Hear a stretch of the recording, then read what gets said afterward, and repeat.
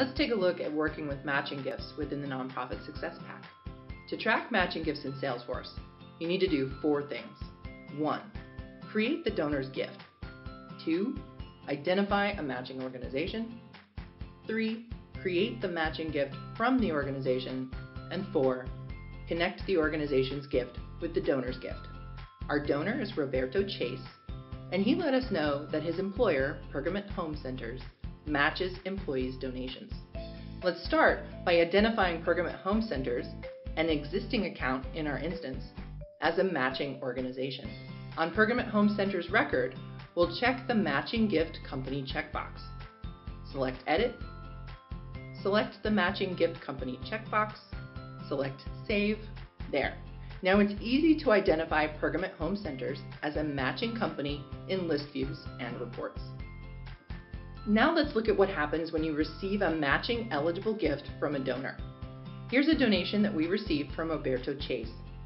He works at Pergament Home Centers and they'll match his gift. Awesome. We'll connect this gift to Pergament Home Centers by searching for the account in the Matching Gift Account field. Pergament Home Center doesn't require anything extra to solicit this gift, so we'll set the matching gift status to submitted and select Save. Great! Now this donation is ready to be connected to the matching gift when it arrives. Now let's see what happens when we receive the matching gift from the organization. We've received a $75 check from Pergament Home Centers. It's a matching gift for donations from Roberto Chase and Kim Broussard. We'll create the opportunity from Pergament Home Centers account page and select the matching gift record type. We'll fill in the rest of the information and click Save.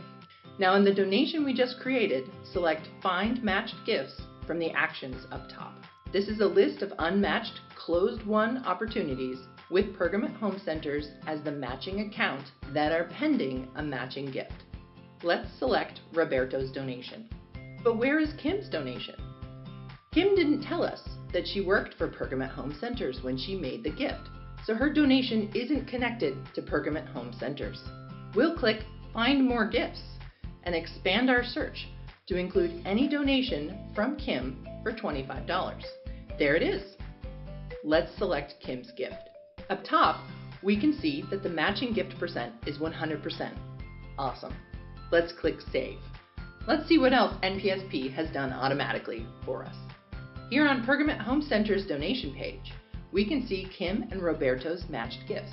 They're also indicated as matched donors, and they've been given partial soft credit for the donation. Cool. Kim and Roberto's original gifts have been updated so the matching gift status is received and linked to their matching gift from Pergament Home Centers. Great. Now we've learned how to track matching gifts in Salesforce. Check out the NPSP documentation for more details on matching gifts and best practices. Thanks for watching.